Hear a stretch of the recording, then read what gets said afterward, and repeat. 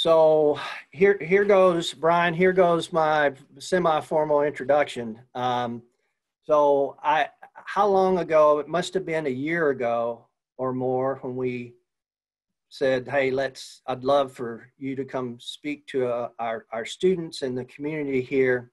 I've had the pleasure of knowing Brian Morgan for, I don't even know, 20 plus, 30 years, 20 years?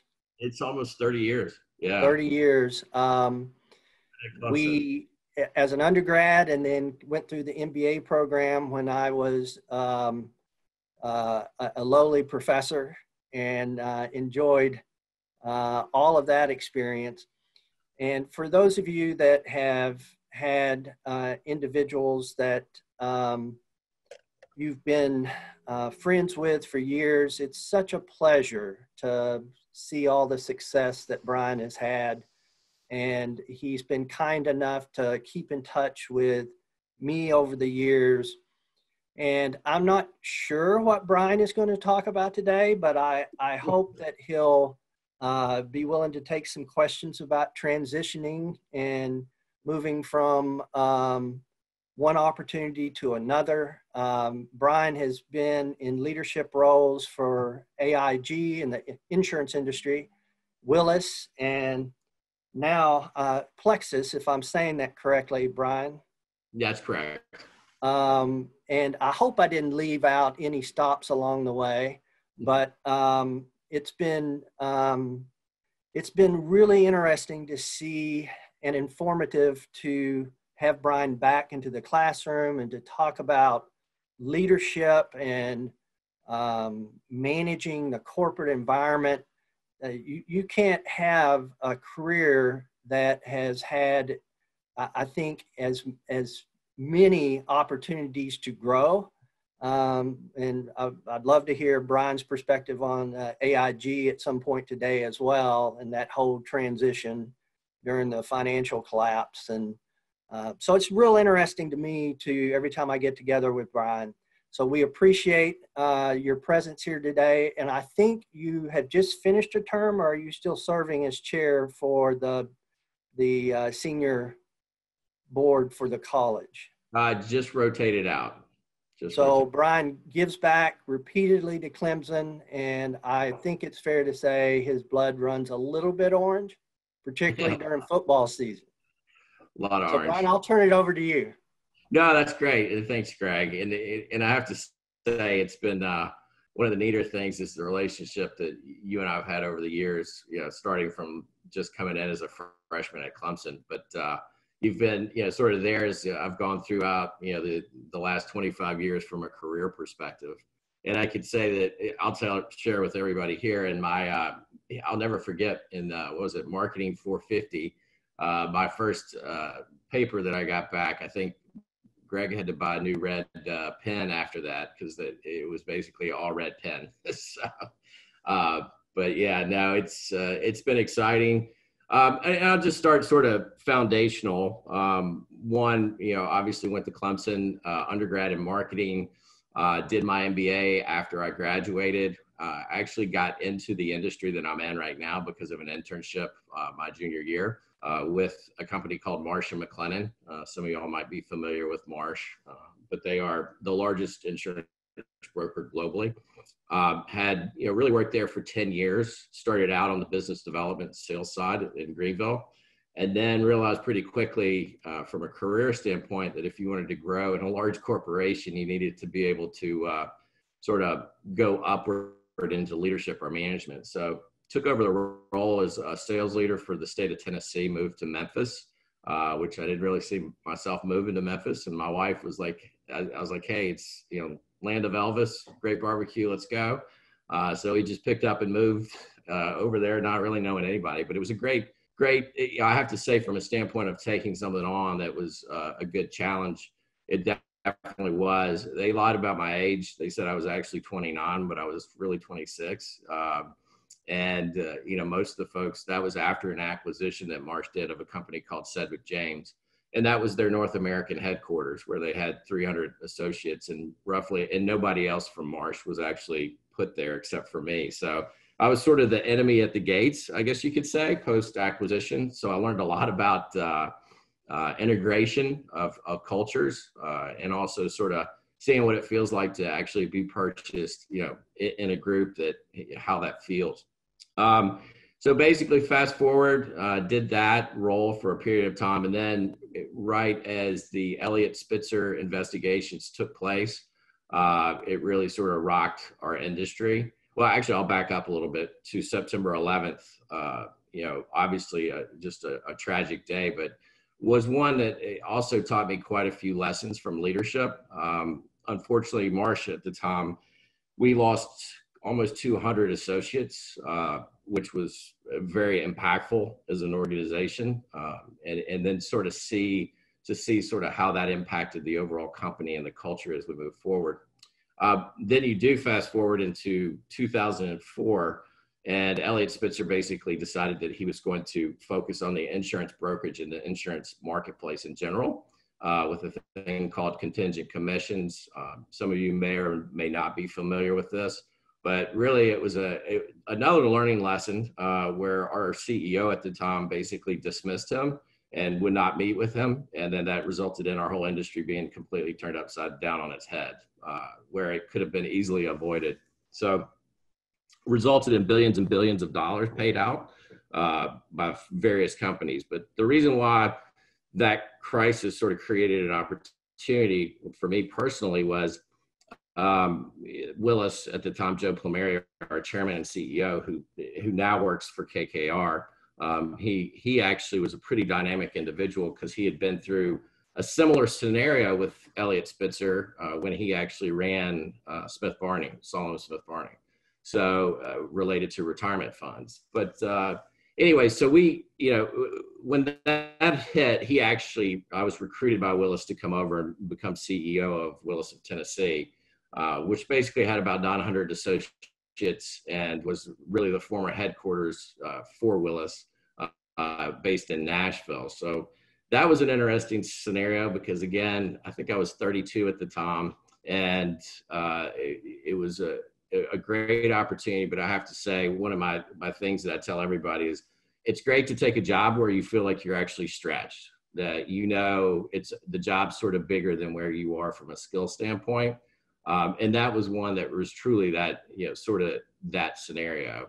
The fortunate part was I had some great leaders that I was able to work with, a gentleman by the name of Vic Krause, who's now since retired, but Vic, ended up becoming the CEO of North America. And then Joe Plumeri, was great because he basically took me on and mentored me. So I'll never forget when I took the job, he said, I'm going to teach you how to run any company, not just an insurance broker, but I'll give you the fundamentals of how to do that. So he did that, really impactful, great opportunity, had some good success in us building, our Tennessee operations.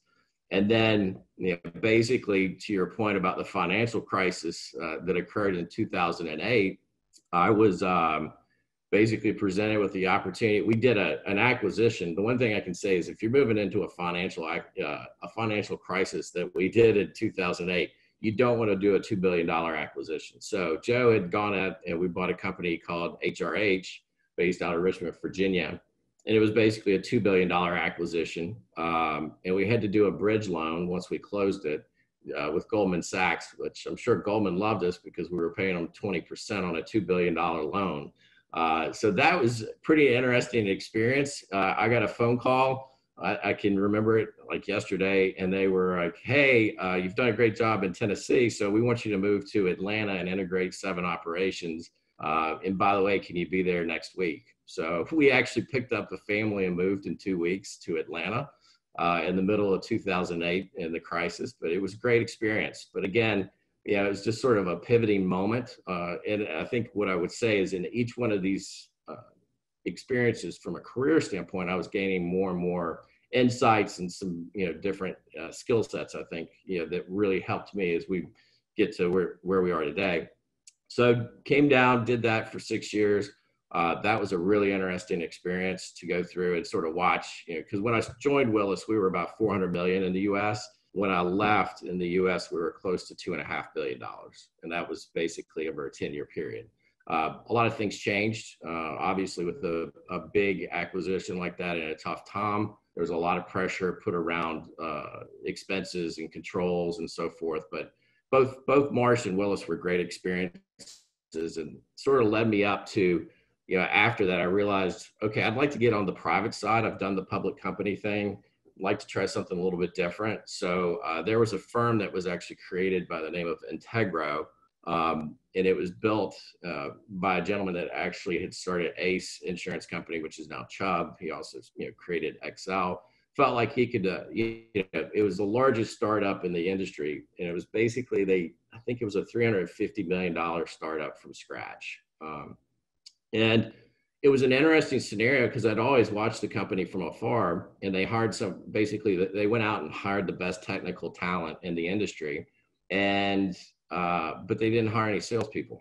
They decided, they thought that the premise was because they were so talented that all the business would come to them. And it really, it worked okay at the start, but then it started to stall out. And so then I went over to Integro. They recruited me to come over and really sort of drop strategy and start to bring the organization together, as well as looking at acquisitions. So we did about 42 acquisitions. We took the company from roughly, when I got there, is like 60 million in the US. When we sold it was 152 million over a 4-year period. So it was a great experience. I learned a lot. And that was a private equity backed venture. So I found myself spending a lot of time back and forth to New York, sitting in the boardroom with the PE fund. And, it was sort of bittersweet, that we had the success and sort of turned that story around. But I would also say that it was a little unnerving and strange to go through the actual sale process. So there, once we distinguished that made sense, I think I sat on a plane for about a month straight, and I didn't know which city I'd be going to talk to potential acquirers of the firm. And of course, you're still running your daily business, but it's challenging because nobody, you keep it really sort of quiet.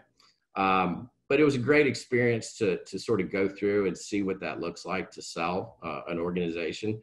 But it also opened up my eyes to the true ability to drive value creation within an organization and how you can sort of impact that from a leadership standpoint. So once we were acquired by Epic Insurance Brokers, which actually just got bought by Carlisle as well, I knew that, when I looked around the room, there were a lot of chiefs and having understood that once you get bought, you really, it's you don't really control your own destiny anymore. So the world was moving. I call it, when you start to feel the ground shake, sort of like an earthquake in the business world. If you start to feel something, that it's sort of going to be that way. So we decided jointly to part ways. And it was the first time in my career that I'd actually had an opportunity to just say, okay, I'm going to step back from all of this and really say, okay, what is it I want to go do? I mean, I feel like it's all built up to something. So that's where Greg and I got together and, really spent time talking to different contacts. I actually took the approach that I wanted to get this right. I really wanted to make sure at this point in my career, at the time, 46 years old, I wanted to really just sort of take my time and figure it out. And fortunately, I had that ability to do that. So sort of set my own time limit on it. I wanted to figure it out over a 90-day period. Most people, I think, were like, hey, you're going to get some time to just hang out at home, chill. I think I actually worked harder from the time I broke that, relationship with my former employer than I've ever worked in my life, because I wanted to explore everything I possibly could. So really looked at it at first and said, okay, I'm going to go out and talk, because I had built a lot of contacts at different firms across the country and around the world. So I had a list of probably 20 different firms that I was talking to. I actually had serious discussions with 12 firms, vast array from publicly traded to private equity backed. And I kept, and the other thing that happened that was interesting is I had 3 private equity funds approach me, and they were looking to invest anywhere from 200 to 250 million to start a broker and go buy stuff, which sounded pretty cool. And I have to say, like, I have a lot of appreciation. I really liked the PE fund that we worked with when I was at Integro. But I also realized that you're basically creating all this value for the PE investors versus, holding the value within the firm. So I had this dream that like I wanted to create this fiercely independent brokerage firm, because we've had so much consolidation in our industry. Just last year alone, there were 627 actual acquisitions done in the insurance agent or broker space. So what I really, what I wanted to do was actually create a company that was truly private, that held it, that basically had the shareholders were all within the firm. So a little different model that was out there, but I felt like it would be appealing or attractive potentially to some sellers, because really at this point in our industry, most of the multiples are going at anywhere from 12 to 14 times, in some instances 15 times EBITDA, which is insane. But it's because, the PE funds have found that they like it so much, and the large public brokers, they get a natural spread from where they're actually trading, their share value. They pick up, they know that they can, pick up plenty of return on the arbitrage. So it's a real, buyers, if a buyer or seller right now in our space is looking to go somewhere where they want to be a part of it, a seat at the table, and they don't want to just exit, that was really what my vision was. So how was I going to do that with no private equity money? Because I wasn't going to go down the PE side. So it was like, okay, well, I need to find somebody. So I really leaned into my network. And fortunately, I had I'd worked with the gentleman that was in charge of the property and casualty group for the Plexus Group. And he said, hey, why don't you just have a conversation with our owner? So it was pretty humorous, because I just called him up out of the blue. I'm like, hey, Walt, I think you need to talk to me. He's like, who are you? Where did you come from? I'm like, I have this vision, this plan of what I think we can go build. And I think we just need to sit down and, I'd love to come on board and sort of lead the organization to go do this. So after I think he initially was like, okay, I don't know what, this is like so different, because he basically at the time had a $25 million agency in Chicago with an office in Oklahoma City and Dallas. And so we actually hit it off. He sort of saw the vision of what, I felt like we would like to go do. And so it's been a year now, and came on board. We've opened up an operation in Los Angeles. We've got a sports, entertainment, and cannabis group that we built out there. We have a private equity vertical that we built as well. We also recently, we just did 2 acquisitions in Tampa around the personal lawns and homeowners associations area. So it's been fun, because we've taken the approach that we want to be a specialty player. We're not going to be all things to all people. But he had built a phenomenal company over a 30-year period. And I think when we got together, he's like, I want to take it to the next level. And that's really what that's what we joined hands and said, let's go do it. And we've been very fortunate, because we've attracted a lot of great talent across the US, and we've really created more of a national footprint. And, we, in the world that we're in right now, and I feel bad sometimes saying this, because so many people have had such difficult times through COVID, we sort of decided, a lot of our competitors decided to hit the brakes and sort of sit tight. We were in a zero debt situation. We were carrying no debt. So I said, let's push the gas pedal in COVID. And so we did some acquisitions. We've invested in our sales force. We actually, I think we hit the gas, and it's been a lot of fun to sort of see. So, I think our expectations will probably finish this year north of 30 million.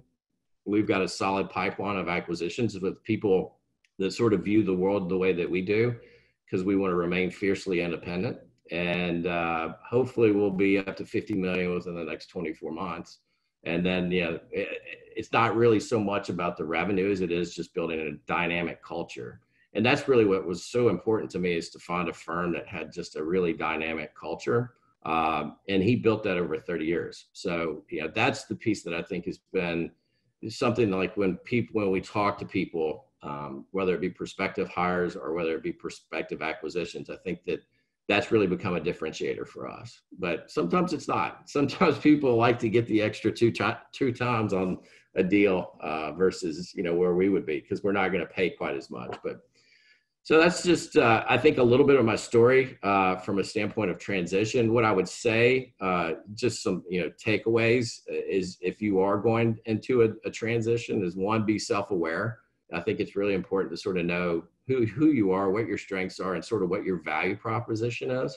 And just own it. I mean, I think a lot of times people go into interviews or they go into these scenarios and it's more of a, let me just go do whatever I can do to get paid. And I get that, but I think, you get to the sort of this point in a career, I think it's important to really step back and say, where do I really want to be? And how do I, what does that look like? The next thing I would say is be humble. That was like to sort of part ways with Epic after the acquisition. It was a little bit of a shock to the system, like, in a way to say, wow, this just didn't fit. And in a way that they didn't want me, which is fine. But I think it was a very humbling experience that to really, I think for me, when you find something you enjoy doing, you really should appreciate it. And I think sometimes I think throughout my career, I sort of lost sight of how much I should appreciate exactly what was in front of me. And then, I think ultimately is believe in yourself. I mean, I think as much as it's safe to say that, as much as your background, your skills and everything, I think ultimately when you sort of go through a transition, I think that's the piece that I see when people are transitioning is that you got to believe in yourself. And I think that that's a key. And then the last thing is leverage your network. I've been fortunate. I've been a pretty active user on LinkedIn. I have a pretty solid network out there. And, to me, I think building a network, not just, it sort of starts, I think, local, but in today's environment, you really can build a network around the world. And that's been something that's been very beneficial for me as well. So with that, I'm going to check my thing here and see what questions that we've got. Greg, did you have anything for me before I start? I've got one other piece that I'd like for you to, so what I asked Brian when we talked a year ago, it's just interesting to know in corporate America that you're highly unlikely to remain at the same place your entire career, as you guys already know, I'm sure. But wouldn't it be interesting to kind of talk about the transitions and those kinds of things? The other piece that I would love, Brian, for you to take just a second and address are just some key leadership principles that have gone with you from one position to another, but things that you feel strongly about in terms of your leadership style and what's important to kind of set the table for all of us in terms of just some thought-provoking key principles of leadership. No, I appreciate that. That's a great point, Greg. I think the first thing I would say is sort of getting back to be true to yourself is if you find yourself in a company or a corporate culture that you feel like you're a different person at work than you are with your friends or outside of work, then eventually that's going to catch up. I mean, because that's not the right place to be. So I think one of the things from a leadership standpoint is I really like to set a culture or a group and have people that work with me in a real atmosphere, whether it's good stuff or bad stuff. I mean, a lot of times people in, I think, the corporate setting like to just hear good news. I like to sort of set the tone with our team that whether it's good or bad, I'd rather just know and we'll figure it out together. And I think, that goes with, creating an environment with after action reviews where you can sort of sit down and be real with each other. The other part of it is treat people like the way you would like to be treated. And I've been fortunate that I've seen really good leadership and I've seen really bad leadership. And really bad leadership becomes toxic. And eventually it's almost like, unfortunately, like a cancer, and it will ruin an organization. And unfortunately, I think from my standpoint is if you create the right environment and people feel like they're a part of something, that's a critical component. And the other part, especially today, because I work with so many different companies and I've worked with so many different companies over the years, you can almost feel it when you walk through the doors, what that culture feels like. And I think that to me, you know, if you go back to the book, Good to Great, which is pretty interesting these days, because if you look at a lot of those companies, they lost their way too, that were featured in that book. But again, I think treat people the way you want to be treated. And then ultimately, I think if you're making decisions, whether it's hiring or firing people, just own it. I mean, I think being upfront with people from that perspective. Joe Plumeri, one of the things that he told me that always impacted me from a leadership perspective was, when you do layoffs, it's a terrible thing, but what layoffs really are another word for terrible management and terrible leadership. And it always stuck with me. Like, that's the one thing I never want to have to deal with, because I would have failed our team. And that's the way I approach my job, is whether it be assessing risk, whether it be our financial discipline. My job is like I just don't ever, I feel like that's ultimately when you know you failed as a leader.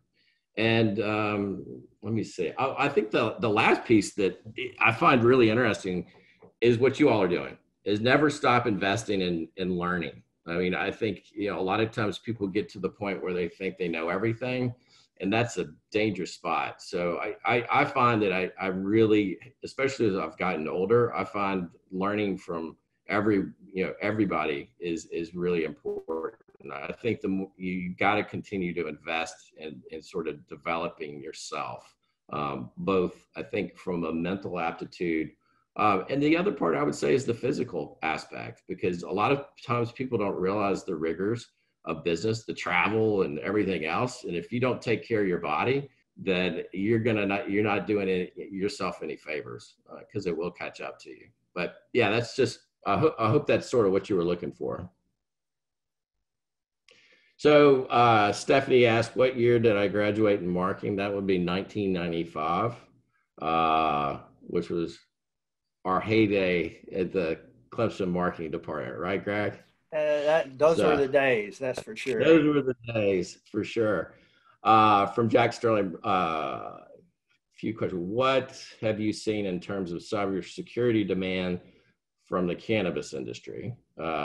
What risks do most businesses overlook? And do you ever see a firm's insurance premiums reduced as a result of specific security controls being in place? Great question. So first, yes, cybersecurity, basically insurance for the cannabis industry, is very unique, first and foremost, because the industry started by not buying insurance because they couldn't buy insurance. So now it's evolving. There are probably 3 or 4 MGAs out there, which are managing general agents, where you can actually put programs together for some cannabis related risks. It's still developing, but I think on the cybersecurity side, definitely there's risk related to that, but it's continuing to unfold. I think the next question, what risks do most businesses overlook? And I'm happy to, if you have more questions on the cybersecurity for cannabis, I can put you in touch with our practice leader. He's in that space all the time. He's out in Los Angeles. What risks do most businesses overlook? Well, I think we can all say that everybody overlooked pandemic, which was actually always in the top 10 risks. If you look at any report that was published over the past 15 to 20 years related to enterprise risk management, it was always listed in the top 10 as potential risks. There were only a couple of facilities that were actually out there that would write that risk. They were London-based facilities. I don't know if many people noticed, but the one group that did actually buy pandemic insurance was Wimbledon. And they had their claim paid out for $32 million. And over the period of 20 years, they had spent, I think, maybe $16 million in premium. So, but, I think the pandemic was obviously one that's overlooked. And then I think the other thing in our industry, what I find is that by nature, people are trained to think about insurance as a commodity or a transaction. And I think a lot of times they overlook, from a finance perspective, the actual ability to prevent most of it. So whether it be contractual risk management or mitigation techniques, or the ability to also just go a little bit deeper and look at how do we prevent the losses from occurring. So I think that that's an area where if people, as companies grow and evolve, at first you just get insurance because you need it. In reality, you really should look at insurance as a company gets bigger as basically risk financing. So I look at the insurance marketplace no different than the banking marketplace. So basically you're just using a carrier's risk capital. And if you sort of are able to sort of do that and start to objectively view risk on a different basis than just traditionally saying, oh, I need a workers' comp policy, I'm going to go get general liability, is to really step back and say, okay, what does this mean? What's my cost of capital? Does it make more sense for me to actually retain more risk? Where do we feel comfortable retaining it, or where do we want to pass it off? But that's a really good question. Do I ever see a firm's insurance premiums reduced as a result of specific controls being in place? Yeah, I'll give you an example of one that we're working on right now that I'm really excited about, and this is something that we've helped develop. There's a gentleman, Jared Pope. He's the CEO and founder of a company called WorkShield. And his time has been pretty good.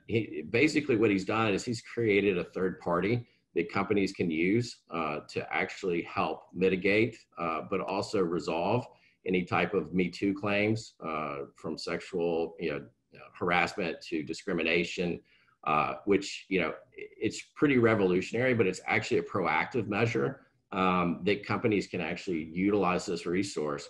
In turn, the intent would be on your employment practices liability, your D&O, it protects you there. But moreover, I'm really passionate about this because it protects everybody that works there. So if, because oftentimes, if people have a claim, they're going to have to go to the HR manager or their manager. 65% of the time, the person that's actually harassing somebody is typically the manager. So, that's just an area where, to your point, there are different mitigations and tools out there that companies can deploy to help reduce that. Okay, I got to pick it up. Sorry. What lessons have you learned about integrating disparate businesses, cultures, and tech after an acquisition or merger? That's a great question. So the one thing I did learn is I never want to buy a firm that is a roll-up, a firm of entities that have been acquired that never were integrated. Because basically, we bought, when Willis bought HRH, it was basically a roll-up of 120 agencies, and there was no centralization whatsoever. So you go from a highly organized, highly centralized company buying a culture that's completely disparate over there. It was challenging. So I'm very leery of things that have not been, at least to some level, assimilated or have good levels of business controls. What that does on a culture is basically, I think from my perspective, if you've gone out and created a roll up and you haven't built a culture there, a consistent culture, then it's basically sort of an amoeba. I mean, it's just sort of, you can feel it. There has to be a commanding control in an acquisition. So a culture has to be able to be existent in an organization. Once you acquire it, you can adjust it to an ongoing one. But that's really where I've found that most things fail. At Integra, when we did the 42 acquisitions, they started out with no rhyme or reason. Strategically, it was a little bit before I got there. And they really they didn't do a lot of integration. So you let things sit there for, like, if you buy something, you just let it sit there for a year or two, and you don't have a real plan on how you're going to actually drive value creation from it, which does happen a lot. People are just buying revenue. That becomes an issue too, because then you're going back and you're trying to pull it back in. And then really, there was a lot of rework. And unfortunately, you basically, from my perspective, you're basically losing out on the money you paid. I mean, yeah, you can buy something in our industry and you're going to turn, probably get 2 to 4 off of it. But if you actually create it strategically and how that fits in, I mean, you can blow the roof off, which is exciting. That's sort of the one thing I would take from that. And then the other part is I think the first 30 days of an acquisition, it's almost like a new job that you start. An employee is going to decide if they're going to stay somewhere long term in the first 30 days. An acquisition is the same thing. So when we bought, for example, the acquisition we did at Tampa, even though it was, we were on the plane, our team went in, we wanted to make them feel like a part of the family as soon as it happened. And I think that makes a big difference. I think that the more you get out in front of it, the better. And also too, if you can't articulate to your team or your associates why you're doing an acquisition, you probably shouldn't be doing an acquisition. If you can't, let them understand how that fits. Which is interesting right now, because actually Aon is acquiring Willis Towers Watson. It's a pretty big deal. I think I've heard the breakup fee is $1 billion, and the transaction is supposed to close next year. All those associates have known about this acquisition for 1.5 years now. It'll be 1.5 years before it closes. I can only tell you that there's a lot of stress, I'm sure, on both sides for that organization. Okay. Let's see what else we got here. What parallels, if any, do you see looking back at 9/11 and so far with what we experienced in COVID?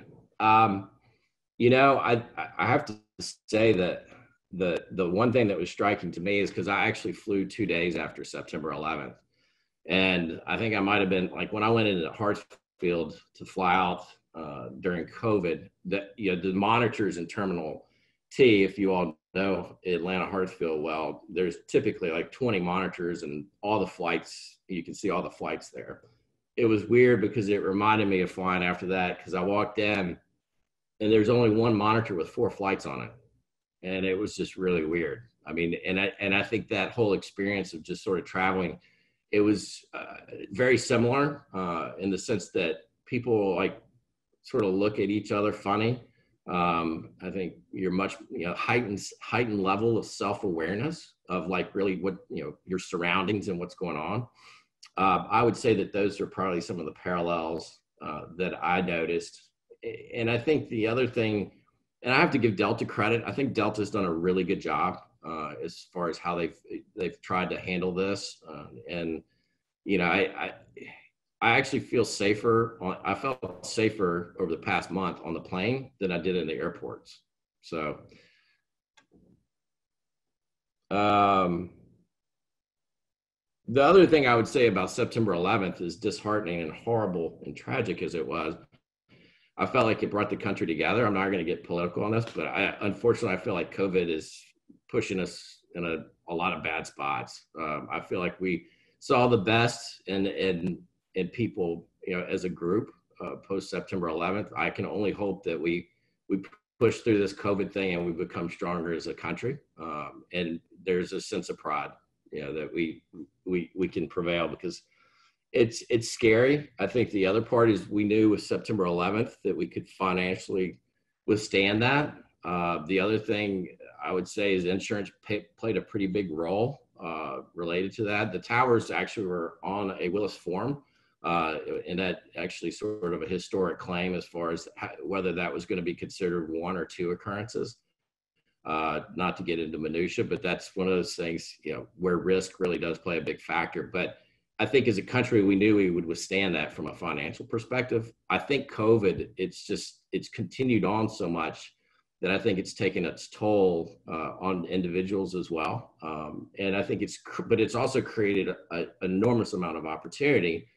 And it's also created a whole new set of risks with people working from home. If you think about it, I'm sure everybody's got their workstation set up ergonomically designed, so you don't end up with carpal tunnel. We're going to see more workers' comp claims from that. We're not worried about auto claims. That's why the carriers are we're giving rebates out, because nobody was driving. If you really think about it, we probably shouldn't have paid anything.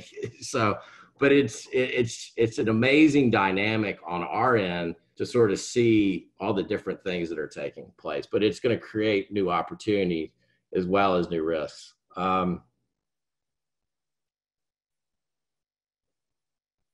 Next question is, one thing class is currently working on with info systems is that today's climate, you simply can't stop learning. How true is that?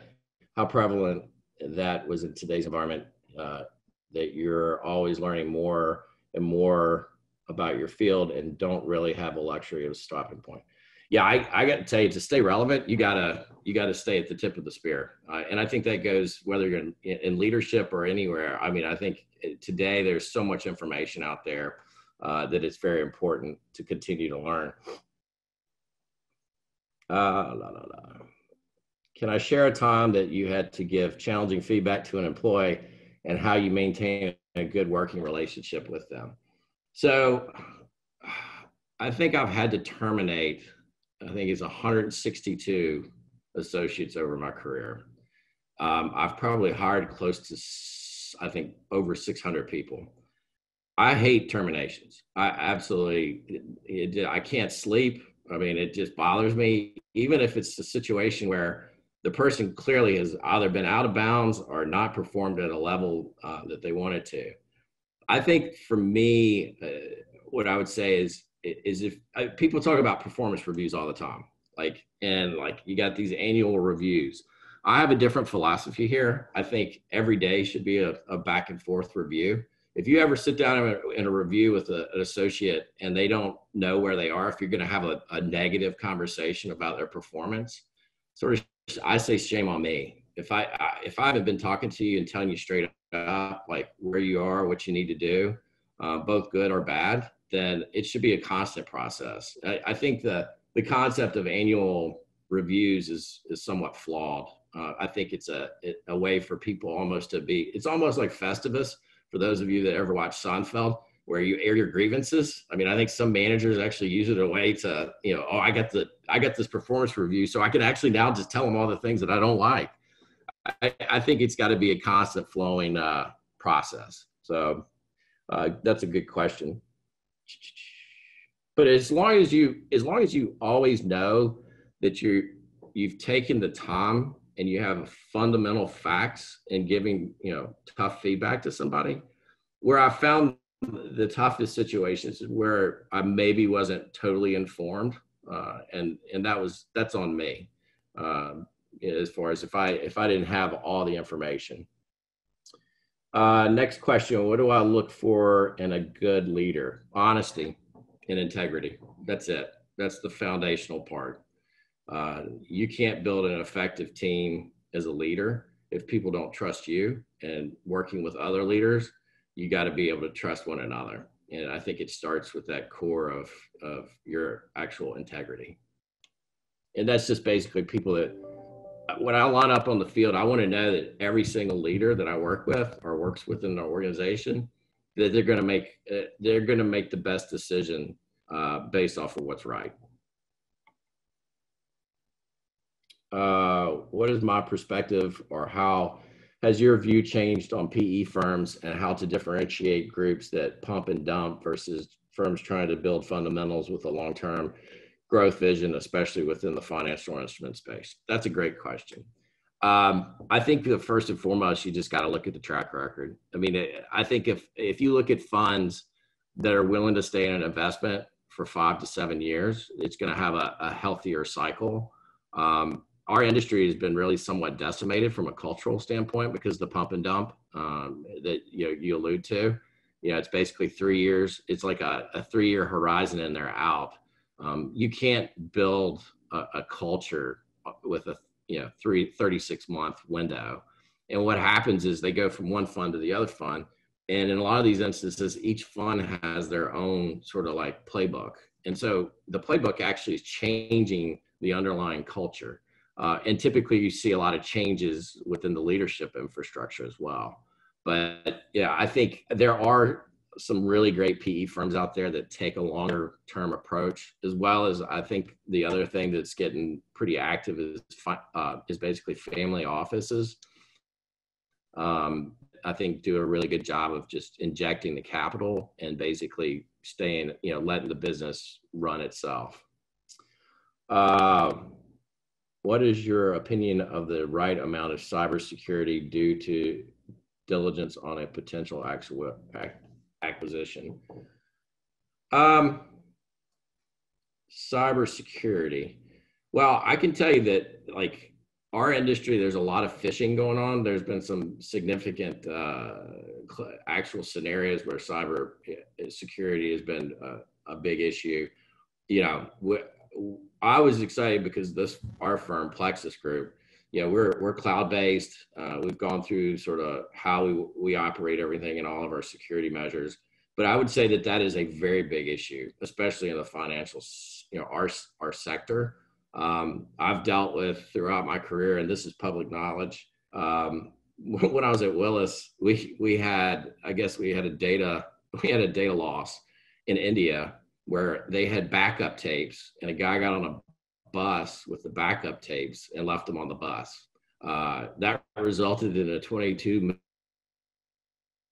million claim for reporting for almost, I can't even remember how many millions of people it was all their employee benefits data.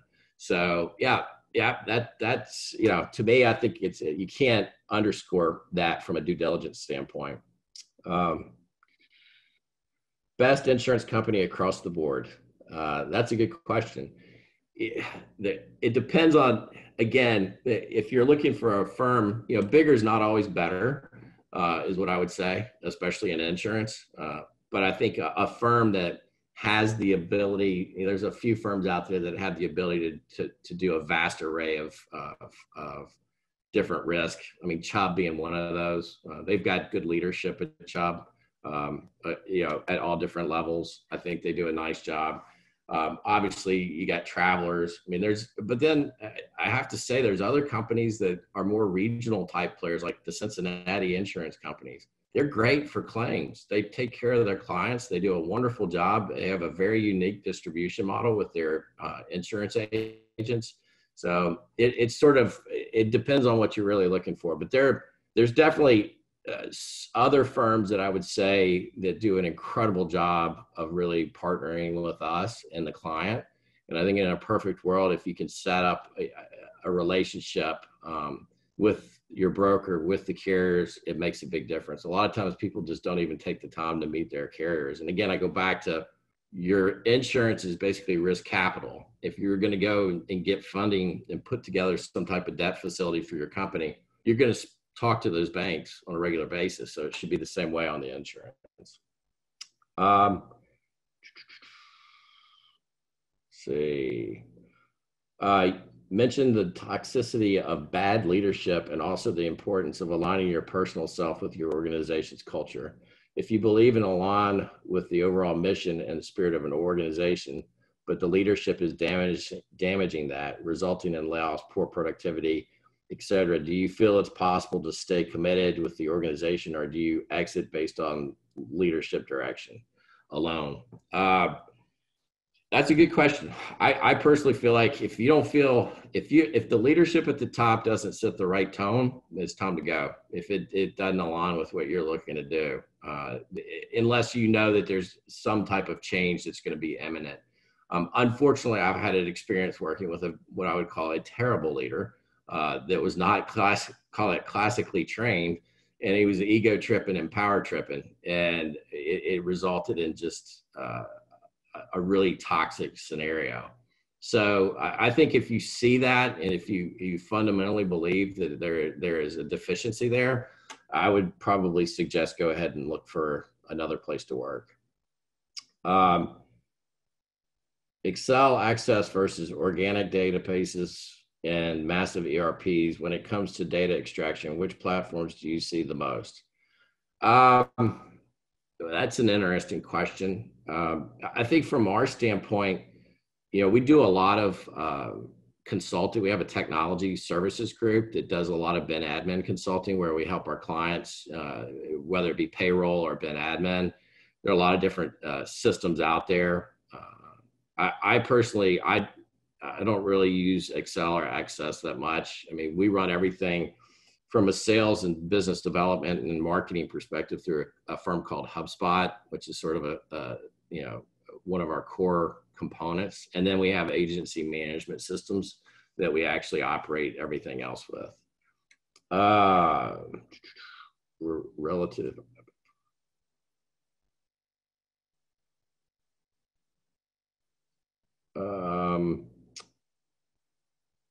have you not gotten right sometimes, and did it have significant consequences? How did you bounce back?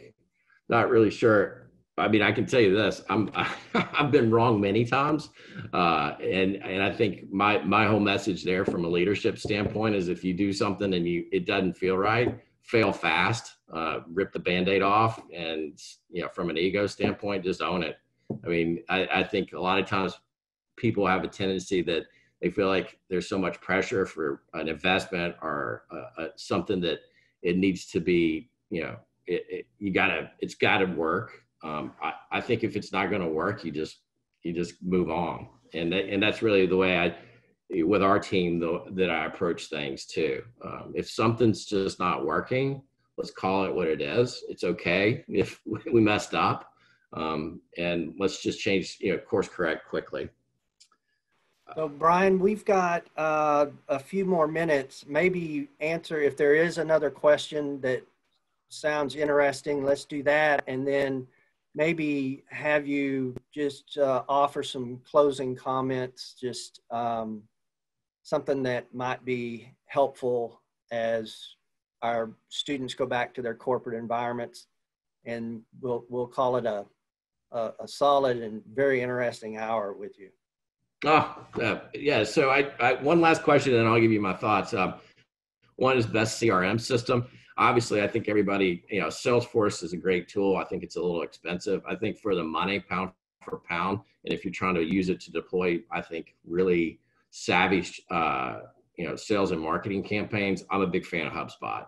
I find HubSpot to be relatively affordable, and I like the way it can pivot. And if you're trying to, like, we actually made a change to HubSpot prior to COVID, and I can directly say that we probably generated over $1 million of revenue because we had the system in place and it was being optimized and fully utilized. We actually work with an outside inbound marketing firm out of Milwaukee called Surety. The lady that runs it, Jackie, is dynamic. Found her. I actually just watched her podcast on LinkedIn, and I picked up the phone and said, listen, I'd love to get some help. And she's like, well, as it turns out, I used to be the head of marketing for a company called Xywave, which is which supports insurance agents and brokers. So she knew what we do.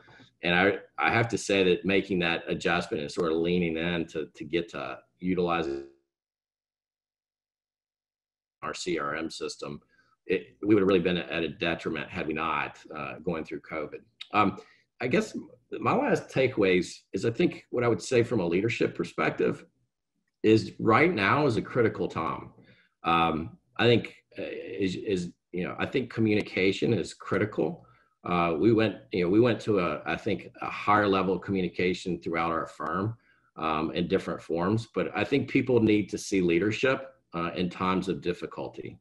I think this is really the most important time, in my opinion, as a business leader, to step up. And I think to really empathize and understand what everybody's going through. It's very dynamic. I mean, obviously, a lot of this, public schools are being closed in different parts of the country. So I've got a lot of my associates that are dealing with, what am I going to do for childcare? I think now is the time too to be understanding, but I think individual discipline. But ultimately, this is the time where I think people are going to shine, or people are going to be exposed as, let's just call it what it is, pretenders. All right. Well, my friend, it's been too long. We need to get together and have a beer sometime. I appreciate, as always, your willingness to give back to our Clemson students and your insights, Brian. And I'll show you how good I'm getting on Zoom. There you go. And clap. All right. Appreciate it. This is great questions from the group. Really enjoyed it. And good luck to everybody, and go Tigers.